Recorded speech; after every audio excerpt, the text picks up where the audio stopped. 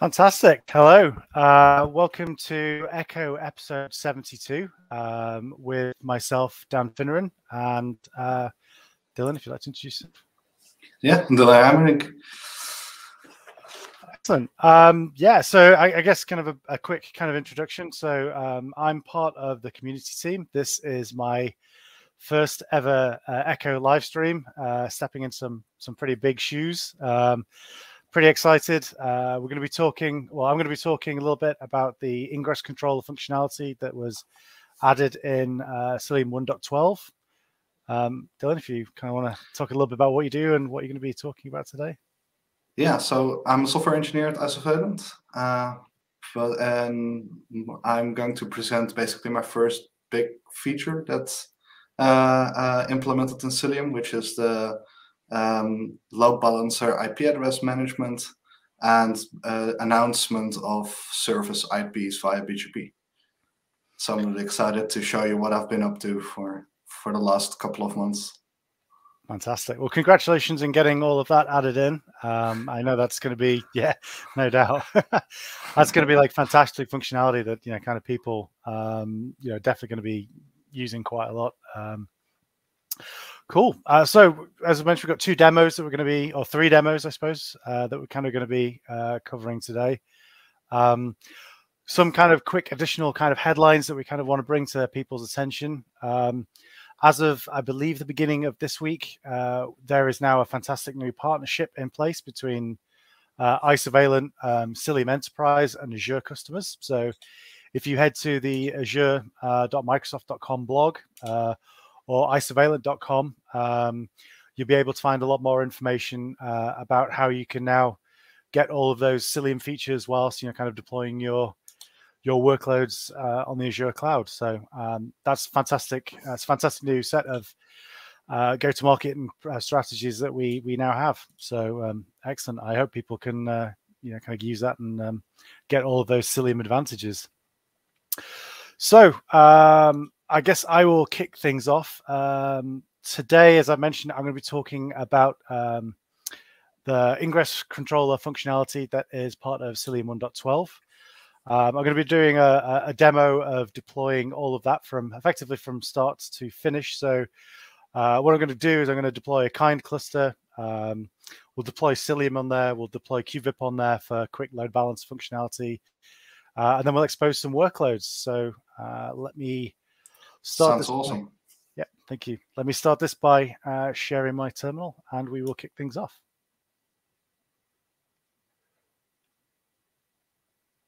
Cool. Right. I may need to make this a little bit bigger. Excellent. Right. So I'm just going to pop onto my kind server here.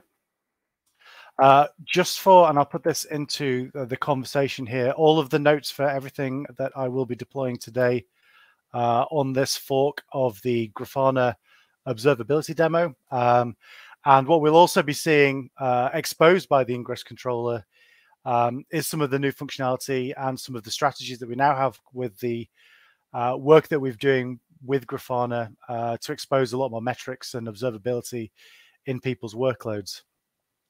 So first thing we're going to do is I will quickly set up our kind cluster. So if I pop into here, we will kick this off. So just deploying a simple kind cluster. That should all come up pretty quickly. It's going to be quite a bit of command line copy and pasting going on just to kind of set things up. Oh, but the people love that. Well, yeah, absolutely. I'm just going to quickly split this. And I'll split it again just so that we can watch what's actually happening.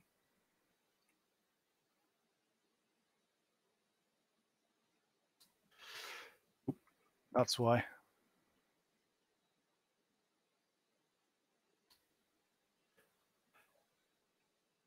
So this will basically allow people to see everything that's, I keep forgetting I'm not in the kind box here.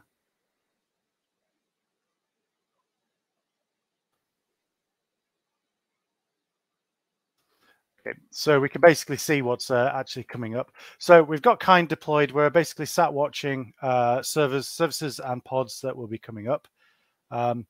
We're just going to use Helm to quickly deploy some of the Prometheus CRDs that are required so that obviously our Kubernetes cluster understands some of the things that we'll be deploying and quickly create a namespace for everything to live in.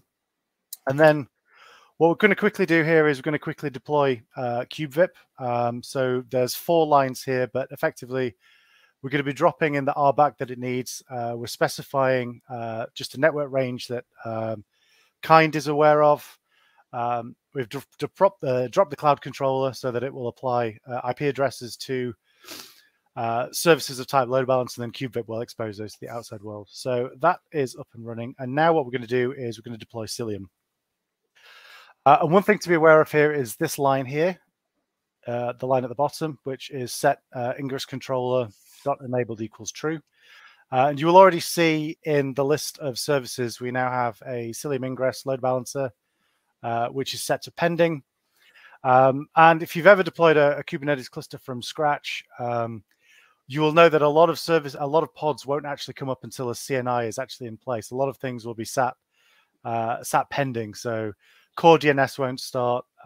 Anything that actually isn't using host network will effectively be sat there waiting for a CNI to actually start up. So Cilium goes through all of those steps. It will mark the nodes as ready. It will start to be able to give IP addresses to those pods. Once that happens, it means kube-vip can actually come up and actually apply IP addresses to those load balancers as well. So this should only take a couple more seconds. There we go. We should see these services start to populate in a second.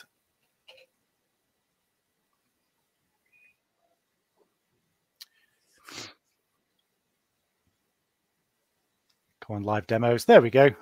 So we've now applied an IP address in the kind range to our Cilium Ingress load balancer. So now we're going to deploy some of the observability parts to this. So we're going to drop the collector and the open telemetry operator.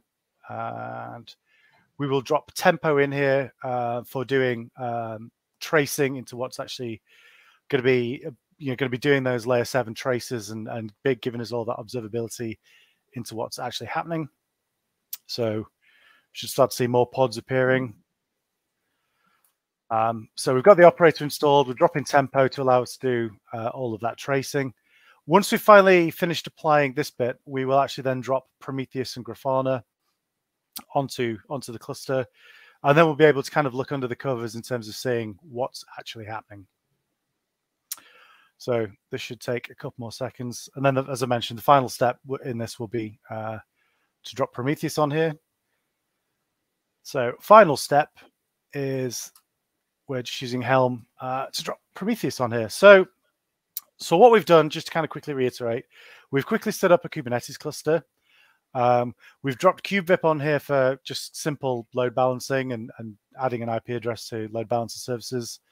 And then we've installed Cilium on there with the ingress controller enabled. So that will now allow us the capability of having ingress controllers. And we've now dropped OpenTelemetry, Tempo, and Prometheus and Grafana. I suppose one kind of quick thing to kind of cover really is what we're actually talking about when we're talking about load balancers and we're talking about ingress controllers. As I mentioned, actually, kind of earlier on, if you deploy a Kubernetes cluster for the first time, you'll notice that pods won't actually work without a CNI.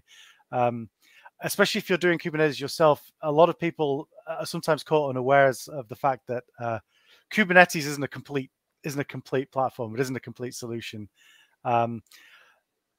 There's no runtime out of the box. Typically, there's no networking out of the box, and there's no storage out of the box. So there's a number of components that you actually need to build the complete platform, as it were.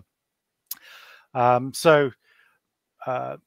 of Cilium takes care of giving. Well, Cilium actually does a lot more things, but kind of simply put, Cilium as a CNI takes care of giving pods that we run inside our Kubernetes cluster IP addresses, takes care of traffic between pods, takes care of traffic between services.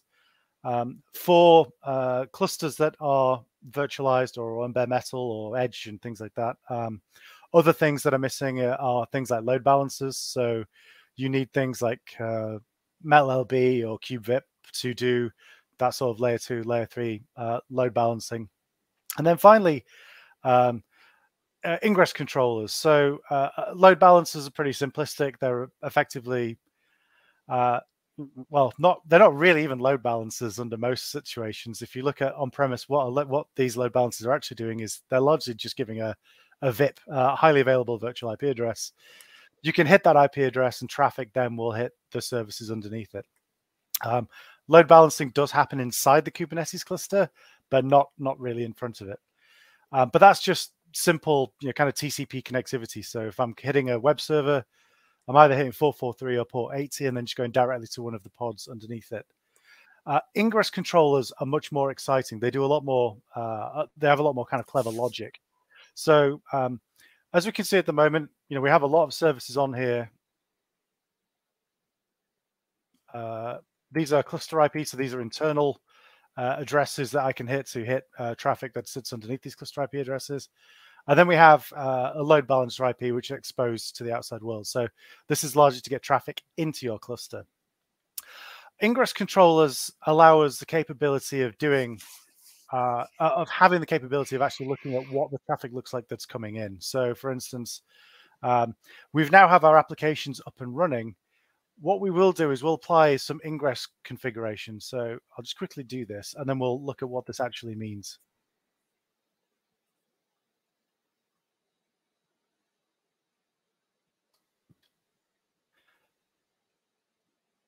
Full command there. So we've applied our ingress manifest, and if we actually have a look now at resources of type ingress. So if we look here, we have one that's class Cilium, which is the one that we're obviously going to be focusing on. If I actually open that up, well, if I actually look at that as YAML,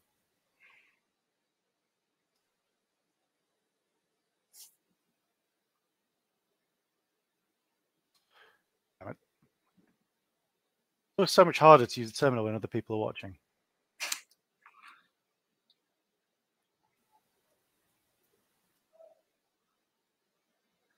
They should have a name for that. Yes. Okay, so we can ignore this bit, but here is the actual spec. This is the bit that's actually interesting. So an ingress controller actually has the capability of looking at how the traffic is actually coming in. For this particular example, it has a number of rules which determine what happens when traffic hits our ingress controller. So for instance, the rules that we've applied here, this is an internal, so I run my own DNS like a normal person, I guess. This is internal DNS. So if I hit grafana.mysurname.me inside this house, that will go to that load balancer IP address. And what will actually happen there is that the rules inside our ingress controller here will determine that all traffic that comes in to that host name will be redirected to this backend. And that is the service that it will actually be hitting on this particular port and the URI that you may be wanting to hit on there. So there are a lot more kind of advanced use cases that you may typically see. Some kind of big companies will have, for instance, accounts or finance or kind of various parts of perhaps their website. And you hit the ingress controller on a particular path or on a particular URL. These rules will then dictate whereabouts inside the stack your traffic will actually be sent to, will actually be routed to. And that is, kind of effectively how, kind of ingress controllers work. They can work on things like hostname lookups. They can look up on paths. They can do bits of, kind of regex based upon what it is that you're actually hitting, all to determine the path that you're actually taking. So instead of it almost being kind of a point-to-point IP address to destination IP address, we can have a lot more kind of logic baked in here, which effectively, kind of gives us a lot more functionality under the covers. So as you can see, I've added in my own rule here, which points me hitting grafana.finneran.me to this particular service. So I will stop sharing this screen and I will quickly pop us to a quick window where we can, oh, it's already opened it as I move the screen. That's annoying. So stop sharing this and quickly add in a quick other demo just so we can see what this looks like. Putting your live streaming skills to the test. Yeah, absolutely. As I say, it's been my first time actually driving StreamYard. I don't know how well I'm doing, but nothing seems to have broken too bad so far. So yeah, as I open this, is actually kind of already did the look at, but we can see here, if I go to grafana.finneran.me, what's actually happening is I'm going to that load balancer IP address, which is inside the kind cluster. I'm being, those rules are being looked up and I'm being redirected to the service Grafana.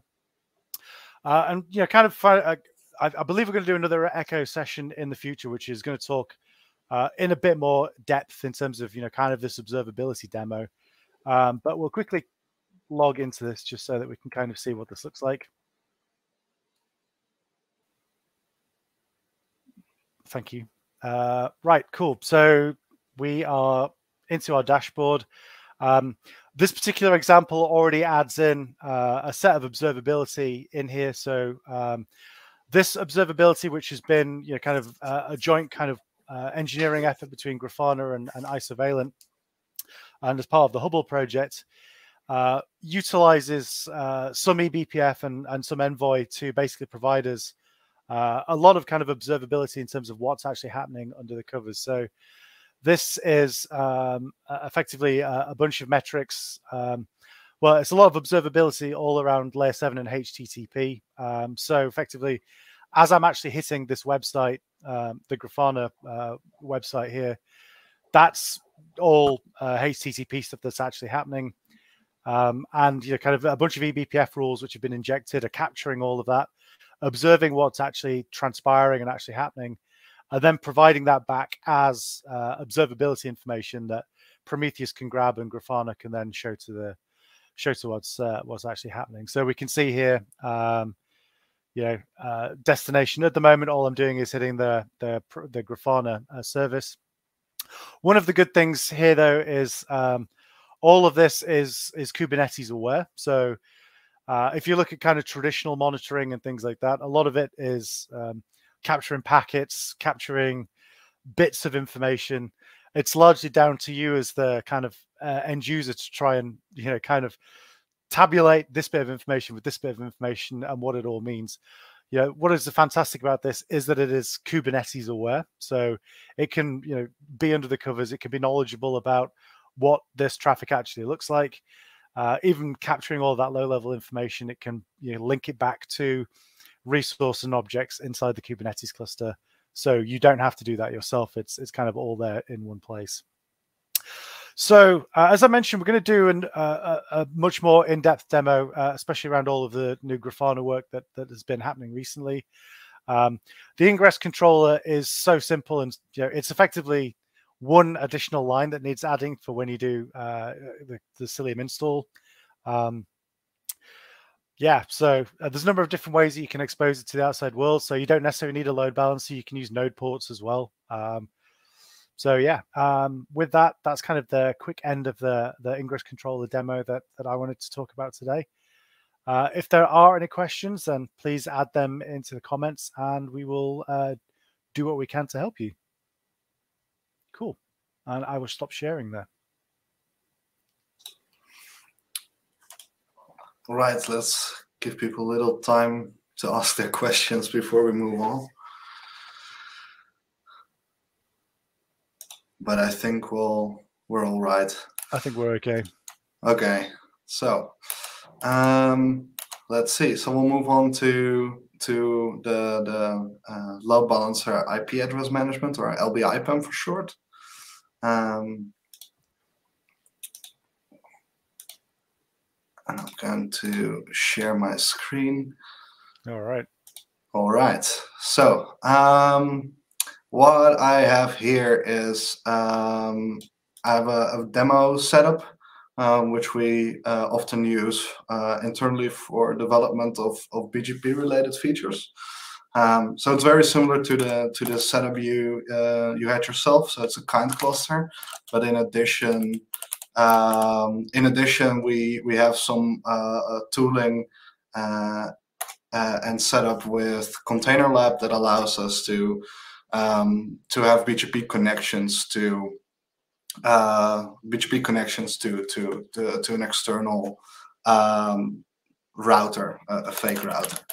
And in addition, it does a lot of setup and building for me in my little makefile, which takes a bit, which gives me time to explain what the goal of this new feature is. So for a while now, we have had Metal LB support in Cilium, which allows us to make announcements via BGP. Which is important if you want to use Kubernetes within a private cloud or your own basically your own office, let's say, and integrate it with the rest of your enterprise network. And that has worked for us so far.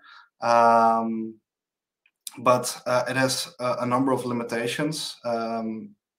First of all, it is limited to IPv4, and we are moving on to more. We want to have more control over our BGP implementation. So we're moving away from the old Metal LB stuff and into our own more controlled implementation, which is called the BGP control plane.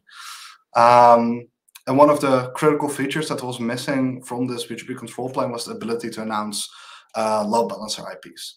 So now and that's basically what we're adding now with both the LB-IPAM and the actual announcement parts. So I have my cluster up and running. It's a quite small cluster with and it has Cilium enabled. Yep. So we've got everything working. So what's my scenario? I'm going to first of all add some namespaces. Add some namespaces so we can play with that in a couple of minutes. So we have a namespace, and in this case, I imagine my two namespaces to be two different tenants. So this is from the perspective of a cluster owner operator, and then I have some additional users that might only have access to one of the namespaces that I've given them. So one of these users adds a service, and we'll call this the blue service for now. And my service is very simple. I haven't attached any backends for now because we're just showing the load balancer part of it. So I've created a load balancer. I've specified what port I want, and in this case, it's tenants A's service.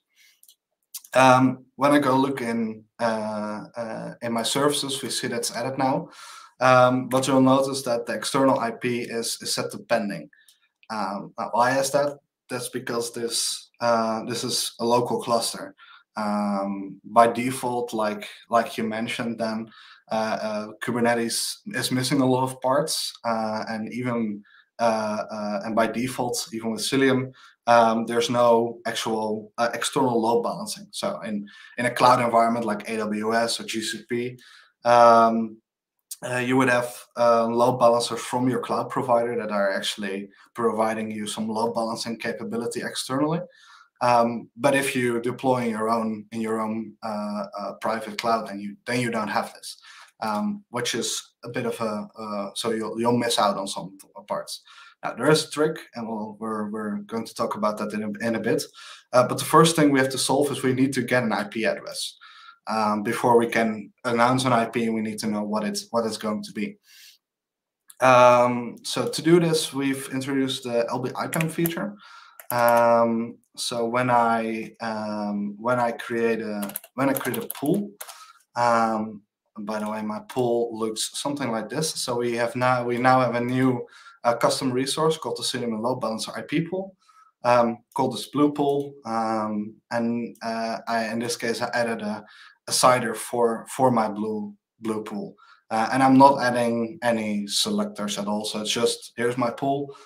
Anyone can use this. And if I now go back, we see that we've automatically, now that we have pools, the Cilium the LB-IPAM feature notices that at least one pool exists, so it enables itself, it comes out of dormancy, and it will assign external IP address there, which is basically all you need in a basic sense. So if you say have one big IP range that you can use, that is like yours to use for services, then you're done at this point.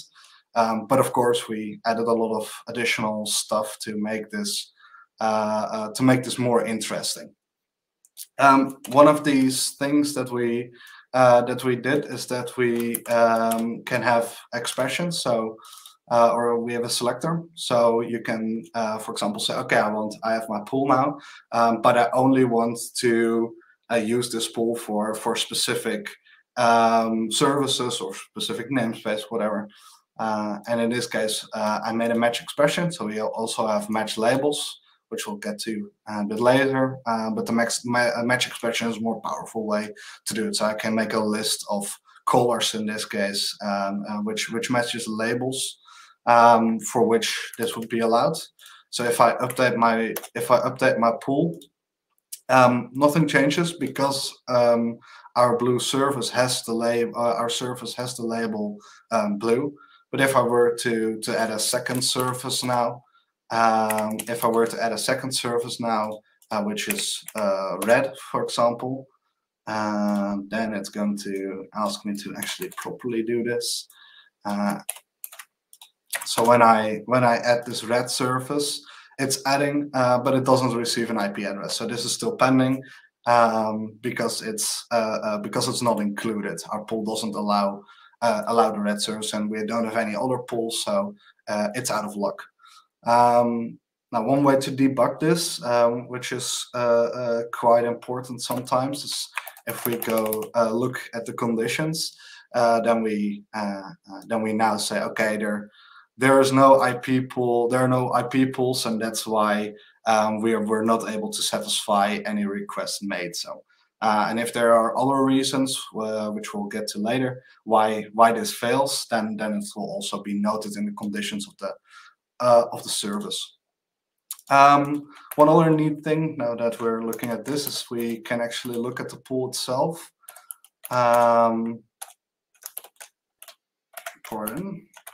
At the IP pool. So if we go look at the pools overview, we can see we have our blue pool now, which is not disabled and it's not having a conflict with any other pools, and we still have a lot of IPs available to work with.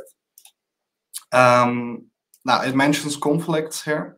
What's that about? So the reason we might have a conflict, for example, would be because we are adding a second pool. So let me add our red pool for now. And if this red pool were to have, for example, the same CIDR or an overlapping CIDR as our other blue pool, then we have an issue, because then we would be announcing duplicate stuff. So one thing to watch out for if you're going to edit pools is that if you have overlapping CIDRs, that your pool doesn't have a conflict. So in this case it does, which means that this red pool still won't work. So I added the red pool. This red pool now should give out an IP to my red service, but it can't because there are issues which have to be resolved first. So let's do that, which I simply can do by removing the conflicting range and updating my pools. And now we'll see that as soon as the conflict is resolved, then we can assign an IP, and it's a different IP from this range because it's a red pool. So what next? So that's cool, and also we now have an external. We now get a random external IP. But there are situations in which you might want a very specific IP, which we can do. So Kubernetes for a while now has had this load balancer IP field, which you can use to request one single IP. So I'm updating my blue service in this case. Updating it, and now we requested this very specific IP, and we got it because it was available. So if you, for example, have to always have a stable IP address, then that's one way to go. Now this is officially deprecated. It's not recommended to do this anymore, but it's good to know that the option is still there. And the official way to do it is to use a load balancer specific or annotation. So we also introduced the Cilium LB-IPAM IPs, which also has the added benefit that you can request multiple IPs. So let's update it, and what we are, and I forgot to uncomment my specification again. So here we go. So it's updated, but in this case, I requested an IP that doesn't exist. We don't have pools for it, which is a security feature. So your user, since your user is in control over services, we don't want them to get control or get an IP address which they're not supposed to have. So it's always there's always control from the cluster owner on the cluster-wide IP pools. So that's a piece of control. And if we go look at the conditions here, then then the conditions will also explain that this is the case. So that's there's no pool with a CIDR for this IP address. So if you're missing IPs, then all should be explained here. Now, if I then if I actually update a pool, so I would have to update my blue pool because it's the blue service that I added. So if I go and update my blue pool, then we should see that this additional IP gets allocated. To quickly see what range it is again. Yeah, it's just that one.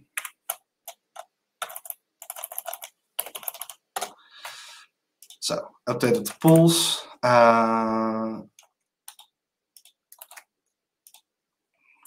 Sir, but I asked very nicely.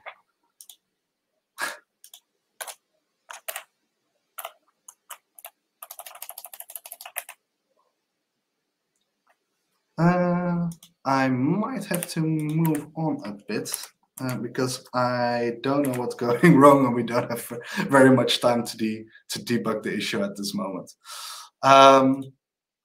So and the last thing I guess I wanted to show you is having multiple load balancers at once. So there's also the load balancer class. In this case, I can request that my blue service uses the BGP control plane as a load balancer, and because our BGP control plane now uses LB-IPAM, we'll allocate with that. Actually, I'm going to slightly change this to demonstrate what happens if you have some other thing in place. So if we have another class in place, and I were to update my my blue service, yeah.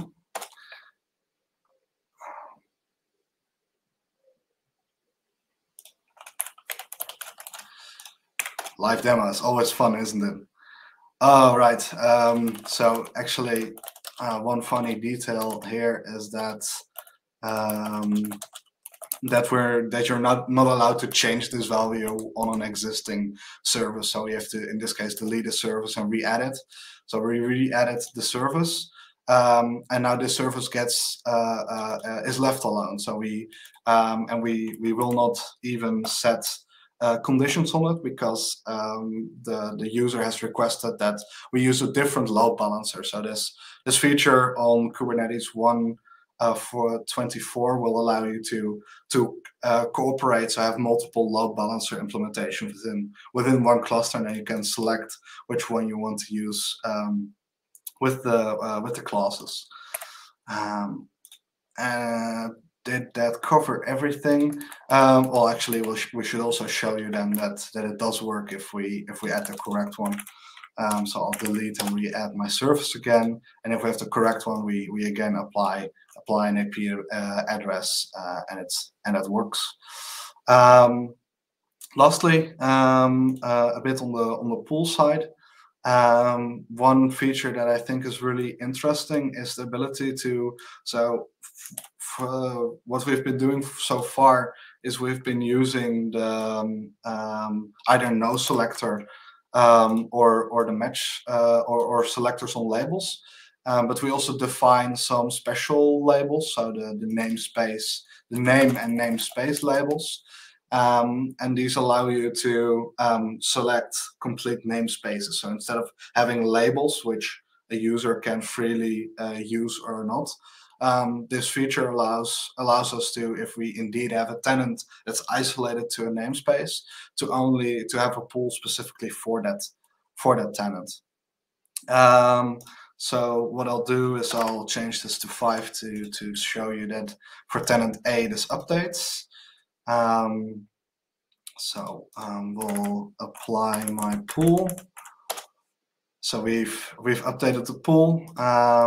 The IP changes now. So our new pool is in charge of doing things, and we're still in namespace tenant A. But if I were to add a so if I delete my red service, and I re-add it in a different namespace. Where did you go? Here we are. So if I create a name, the red service again, but in this case I'll add it in this B tenant namespace. So nothing changed about the pardon. So yeah, there we go. The red service is created. So the red service, wait. Oh, I love demos. Don't you guys? I'm going to remove the red one for now. So we only have this blue pool, which only works for the tenant A. Now, if we go to services, then we see that the tenant B, even though there are no other selectors, the tenant B doesn't get an IP address. So it really allows you to, in this case, say, okay, I allocated this range of IPs for this tenant, and another tenant is unable to get IPs from that range and unable to steal it for security concerns. So that's all cool and dandy. So we talked a lot about these IPs, but then what? So the next step of the next and last step of the equation is that we now added to our existing BGP peering policy, which describes what BGP does and how it connects. We added the service selector field, which basically works the same. The only as our pools, the only difference is if you don't specify it. So actually, I'll go ahead and first create one without the field, just like you would have in an existing cluster that already has the peering policy there. Then we don't announce any services to preserve the default behavior.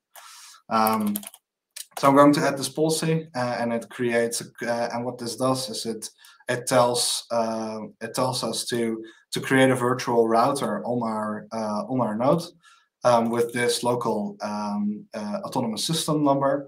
And in this case we're going to export the pod siders, and we're going to connect to a neighbor. And this neighbor it was created when we constructed the cluster, and it's just an FRR instance, so just another software BGP speaker. Now, if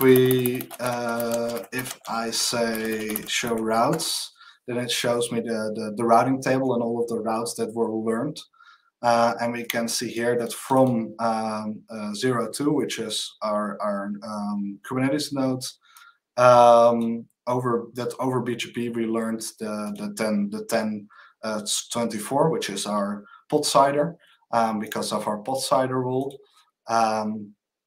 And then, but we don't have we don't have our service, so the service IP that that was assigned. Let me increase this actually. So we should we want this 50 IP to show. So in this case, I'll add my service selector. I'm going to select blue because we want to select our blue service again. Now, if I update this policy, then we should see that now this load balancer IP is also announced over BGP and is available to us. And that's basically the whole result of this. So we have a lot of policy, we have a lot of options there, and the end result. But if we were to have just created one simple pool and added this policy, then we are there with the result. Now again, we have flexibility here, so you could have different virtual routers that announce different services and have separation there. So if you deploy two virtual routers, let's say on two different nodes, and you have and they both announce routes, then traffic would have the unique ingress path, which is desirable for some people, especially if you isolate between different users. And again, here we have the IO Kubernetes service namespace expression, which if I update it with that, we shouldn't see any change in this at this moment, because the tenant A is where we have our IP. So if I update it, everything stays the same. But if I were to change this again to some different namespace, then our announcement should go away, and it does. So you have a lot of flexibility here with the selectors and stuff to be able to really engineer how you want data to enter your cluster, and which IPs are used by which namespaces, services, etc. Yeah, so that's it. Is that very awesome? All right. Then I guess I'll stop sharing. We'll see. Actually, before you do, there's a couple of questions I think in the chat. I also have a couple of questions as well. Right. Yeah. Go ahead. So I'll go to Raymond's questions first. Is it possible that each color/tenant has its own BGP peering configuration with specific BGP peers? Yeah, it is. So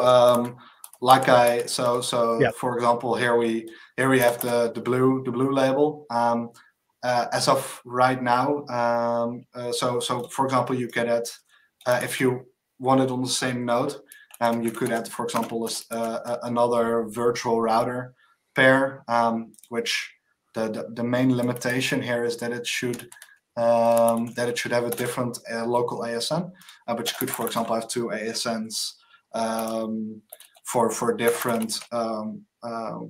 So have different ASNs for different internal companies or whatever, different structure, and then also specify different neighbors, and then our red service would only be announced to the second peer. Yeah. Cool.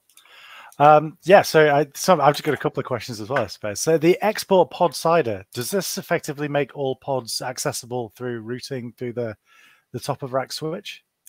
Yeah, it does. I should mention that this is an existing feature, so it's already. So what I've shown you so far is all new in 1.13, and the pod sider is already in 1.12 and 1.11, okay. I believe. So each pods are directly accessible through the routing. Yeah, so they are announced, and okay.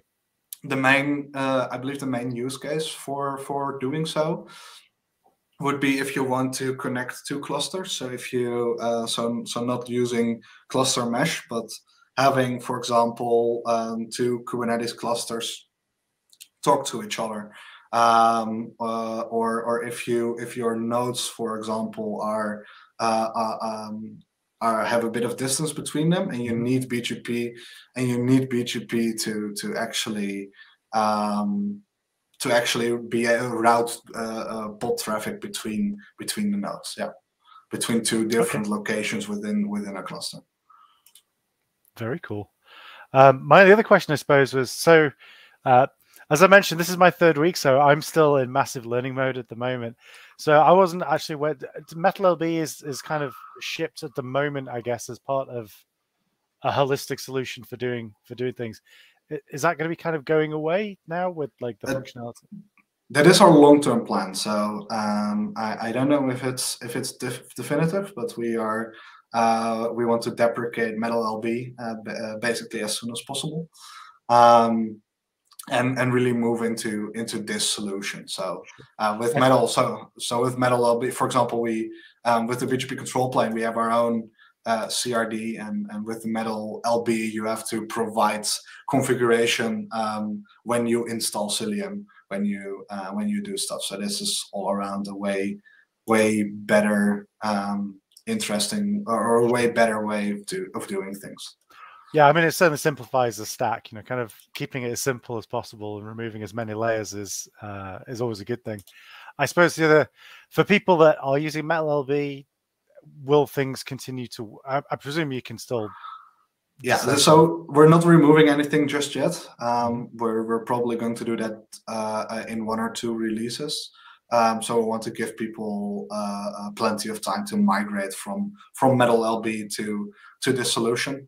But the interesting part here is that so the first and second part of this demo, so the IP address management and actually announcing the announcements over BGP are separate. So you will be, for example, you can start announcing the same IPs that Metal LB also is announcing and actually is assigning. So the migration path should be relatively easy to go from. If you already have services with external IPs, then this should go seamless. And then the only thing is that you have to at some point create the IP the LB-IPAM pools. That match the same configuration as Metal LB, and then after that you can disable Metal LB, and all should still work. Cool. That's the goal. Cool. There's a quick question that's popped in as well. Would it be possible to announce or /export the cluster IP cider as well? So as of the current release, that's not possible because reason behind it is that cluster IPs are usually not supposed to be exported, and it's really an internal cluster concept. It does break the model somewhat, doesn't it? It's officially Kubernetes will say cluster IPs are not to be exported, use load balancer IPs. But yes, we do have the feature request. We have received it, and I suspect it will be added at a later date. But we didn't add it just yet because it's not official, and there are some implications, like how do you, for example, we showed the load balancer class. How should we handle services? Like, does that also apply to cluster IPs or not? There are some questions around implementation.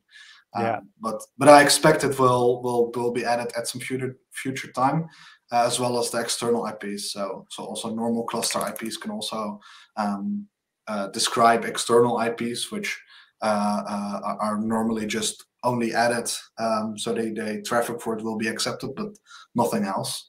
And that's also a candidate to in future add to the announcement. Yeah. Sure. Yeah. I suppose, kind of bundled amongst all those cluster IPs is kind of the API server address as well. So you don't want that accessible everywhere and things like that. So Yeah, and the cluster IPs are often like these internal routes, and you don't want to accidentally start announcing /10 on the public internet. Like, so you also, it's like BGP net, the network administrator should also like have proper guards in place, so they don't leak these internal routes, and they're stuff like that. Yeah. Cool. The other thing, I put it in the chat as well, and as you mentioned, so on services, the spec.loadbalancer IP field was announced as deprecated as of 1.24. However, there's kind of a hilarious Discord on the actual open issue, because unfortunately, nearly every public cloud provider is using that field at this time. So, Azure, AWS, Google Cloud, so on and so forth. In Cilium, it's completely optional. So it's not. So if we look, for example, now at this service, so it's not being, so this field is not being set by Cilium. So we're future proofed in that sense. I know that a lot of cloud providers they actually set this field the moment they do this allocation part. But we have other ways to work around that. Yeah. Sure. Yeah, it doesn't look like they're going to be able to get rid of it anytime soon, because unfortunately it is still powering largely the majority of people's clusters. Like a lot of the cloud providers have not even thought about changing this yet as well. So the back and forth on the open issue is kind of amusing. They're almost having to backtrack a little bit about the deprecation, but but it does make sense, because it's quite limiting in some sense to have only one IP address. So for example, if you run dual stack, which again is supported by this, though I cannot actually demo it because my cluster is IPv4. But if you one really so for example, if you what it would look like is I do have to very quickly go take a peek at the actual names again. So for example, we have here the IPv4 families and single stack. So if you would have a cluster that actually supports it, then you can, to the specification, we can add these two options, which, come on. Oh my! It added a lot of extra space, which it's not happy about. Yeah. So the options here, I believe, are so we have a single stack, which will also have prefer dual stack, I believe. So then, if it's available, it will add these additional. It also will allocate an IPv4 address for you, or an IPv6 address for you. So and that's also quite a new within quotations feature. So, and the old way of doing it wouldn't allow you to say, oh, I want this specific IP address for IPv4 and I want this specific one for IPv6. But with the annotations, that is possible. So if you let's say if you have FF many colons 0E, this would be a valid way to also request an IPv6, a very specific IPv6 address for in this case. Actually, let's try, because it should tell us that it's just not, it cannot allocate anything for it, because we don't allow my cluster is just not set up for it, unfortunately. But if I were to apply this service, then it's not happy because my current services has a load balancer class set. So again, I need to first delete the one with the load balancer class and then reapply. So it should actually, so currently I don't have any pools with both of any of these. But in this case, so it will say, like, it does recognize that this is an IP address and that there's currently just no pool for it. But we do support IPv6 in here, and that's why using the annotations is ideally or is better than having than using the whole field. So yeah, I hope that answers that question. Yeah, absolutely. Thank you very much for quickly putting that together. Cool. Yutaro mentions in kubeproxy replacement, we already have an option to allow accessing cluster IP from outside. It is disabled by default. So I believe what we need to support is announcing that. Yeah, exactly. Yeah, and again, that's we did receive the request, and at some future point we'll add that. Yeah, don't see any reason why that wouldn't be possible. It's just an IP range we're announcing, I guess. So. Cool. Okay. Well, I believe that's largely everything that we wanted to talk about today. Thank you very much, everybody, for joining and for asking a number of fantastic questions. Thank you very much, Dylan, for that fantastic demo of BGP, Load Balancer IP, Load Balancer IPAM. Yeah, thank you very much. If there are any questions, please feel free to join the Cilium community Slack, or ask us on Twitter and things like that.